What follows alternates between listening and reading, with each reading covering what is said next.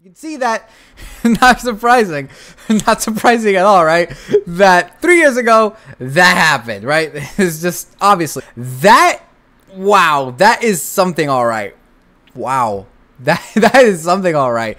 Guys, this graph looks, bruh.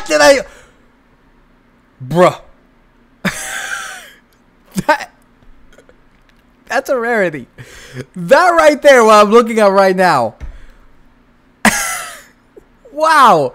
Hello, my fellow investors, and welcome back to another viewer-requested fundamental analysis video. This time, guys, with Facecam. A lot of you guys have said you liked it, so I guess we'll just make this a thing. It actually isn't even that difficult to edit either. Plus, you guys get to see my genuine reaction when it comes to this. So, let's actually spin the wheel, guys. Let's spin the wheel to see what company we should analyze.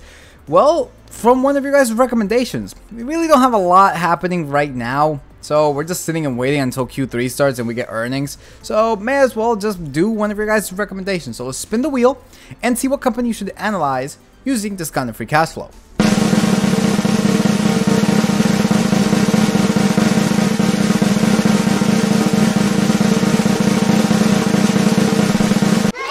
And we got the company, guys, GMAB. Now, GMAB was brought up by none other than Lord Baron DK. So let's check out this company, guys, using a discounted free cash flow approach. Of course, taking a look at their fundamentals too, to see if the current share price, this is looking like a buy. So with the set, let's get started with this analysis. And here we have the company, guys, Genmab, which is actually a really interesting company. It's from Denmark, and I believe that Lord Baron DK, the three that he gave me were from Denmark, so that's gonna be pretty interesting when I have to do those. But yeah, guys, this one's actually very, very interesting because, well, they apparently are a leading international biotechnology company. Really, really nice. So again, I've never heard of them before, so this will be the first time that's happening. So let's jump into their company profile. So as you can see right here, company Genmab A/S, which this is the way that it's found in Seeking Alpha, develops antibody therapeutics for the treatment of cancer and other diseases, primarily in Denmark. Right. The company markets, oh dear lord, Darzalex, a human monoclonal antibody for the treatment of patients with multiple myeloma. All right.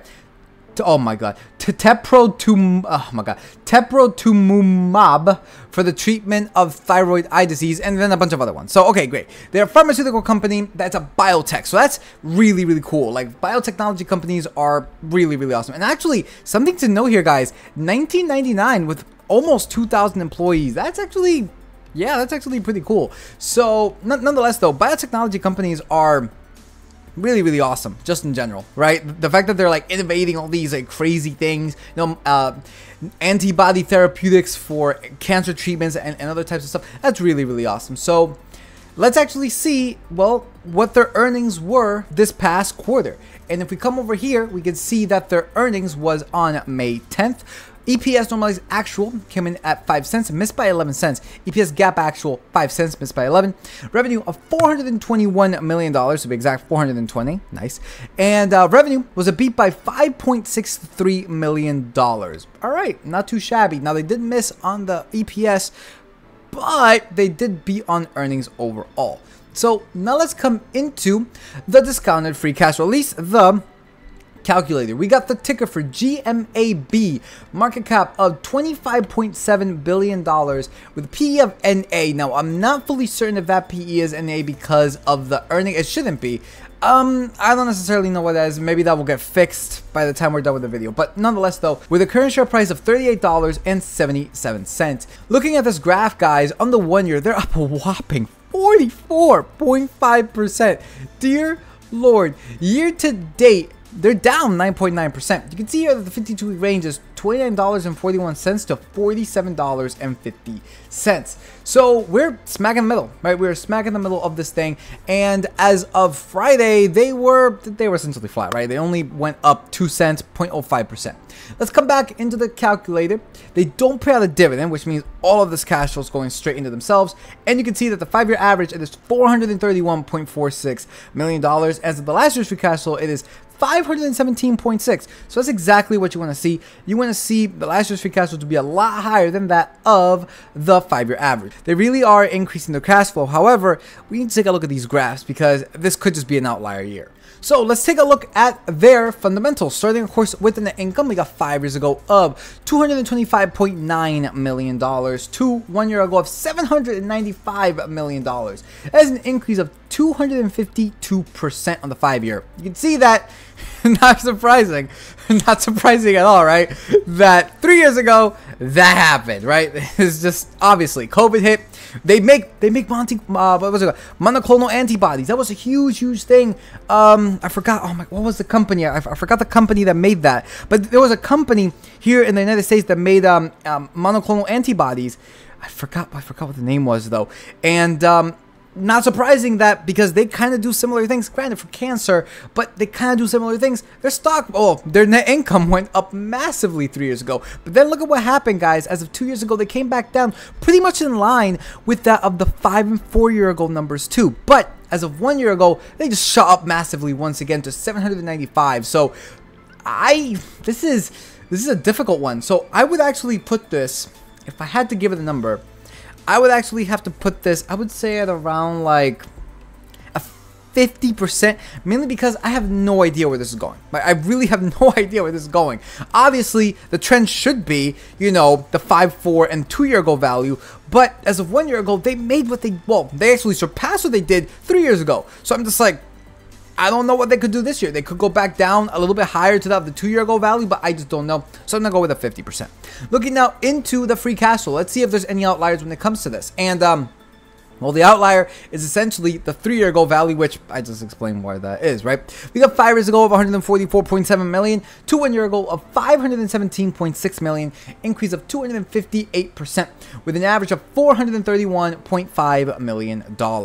Now, you can see here that 5, 4, 3, and even 1 year ago, fairly consistently increasing, right? The 2 year ago to 1 year ago is a little bit of a jump, but aside from that, it's actually not too bad. Now, the outlier here is once again COVID, but you know, it was COVID. I'm not gonna really blame them for it. All in all, this one isn't looking too bad. I'm gonna give this, I would say, around like a 75%. Looking now into the revenue, we got 5 years ago of $464.2 million to 1 year ago of, wow, $2.1 billion, guys. Increase of 352.67%. And actually, the outlier year here wasn't even 3 years ago, right? Well, I mean, it was, but you can see something similar to that of the net income, right? You got 4 years ago, and then to 3 years ago, a massive jump, COVID, obviously. Then they came back down to around $1.3 billion 2 years ago, and then they shot up massively as of 1 year ago. So, yeah, I don't know where this is going either. I'm going to have to say, I don't know. I'm going to give this thing a little bit higher than that of the net income. I would say around like a... No, I'm going to give it the same as the net income. I'm going to give it a 50%. Looking now at the assets minus the liabilities. Wow, that is something all right. Wow, that is something all right. Guys, this graph looks amazing, right? It looks really, really good. Consistently increasing.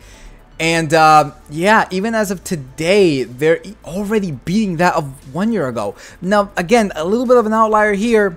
But actually, the outlier was from like 5-4 and then from 3-2. So, oh, sorry, from 5-4 and then from 4-3. So, yeah, this is just, yeah, it's consistently increasing. A little bit of outliers here, though, but overall, it's still looking really good.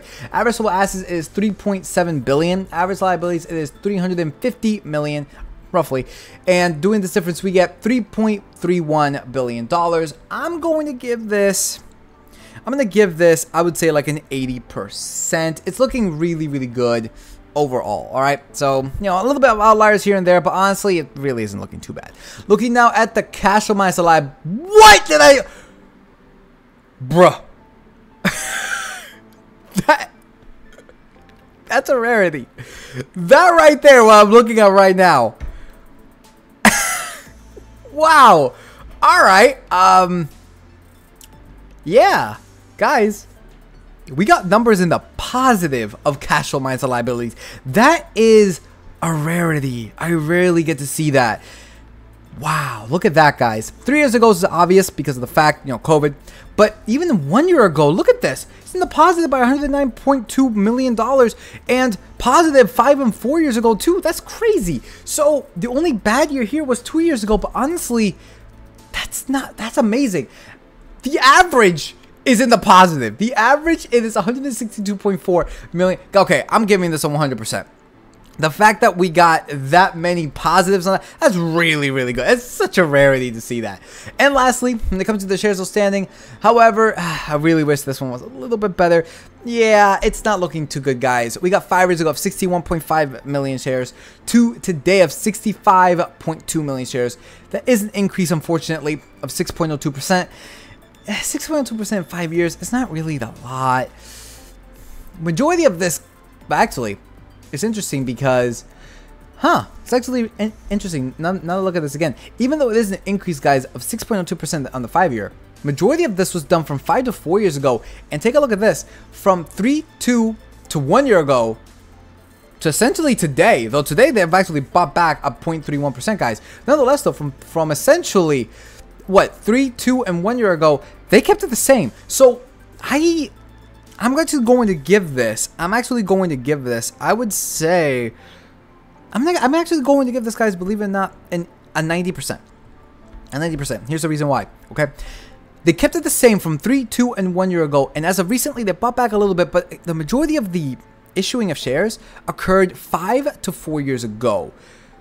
That's a long time ago, guys, and the fact that they haven't done anything that major since, okay, sure, they increased it from 4 to 3, but they haven't made, 61.5 to 64.9. They haven't made that at all in the past several years, aside from that one jump. So that's why I'm giving it a 90%. And lastly, when it comes into the cash equivalents, they currently hold almost $1.8 billion with an average of $1.1 billion. When looking at the overall grade, wow, that is on the dot. Gotta love it. We got the net income at 50%, free cash flow 75%, revenue 50%, assets minus liabilities 80%, cash flow minus liabilities 100%, shares outstanding of 90%. Guys, overall grade of 70. This is right on the dot, right on the dot, like right. My main issue with this company is that, well, for starters, they're in Denmark. I don't know much about, Danish government. I don't know the regulations. I don't know any of that. So that right there is a major red flag, right? That's one huge red flag for me. So I don't necessarily know where to actually put this. Obviously, just based on numbers, it's looking fairly decent. Now, here's the question. What price should we pay for this? And that could make it or break it for me. Now, if we take a look at the discounted free cash flow, all right, this thing is just $282, not adjusting for debt, and then adjusting for debt, $591, guys. Yeah, that's a little bit of a problem because I don't know. And this is a case that because I don't know, I am not comfortable using, and what I mean by I don't know is, I don't know what the company, they're not an American company, right? I know U.S. companies a lot more than Danish companies because I know U.S. law more. Obviously, I live in the United States, than Danish ones. So I don't know.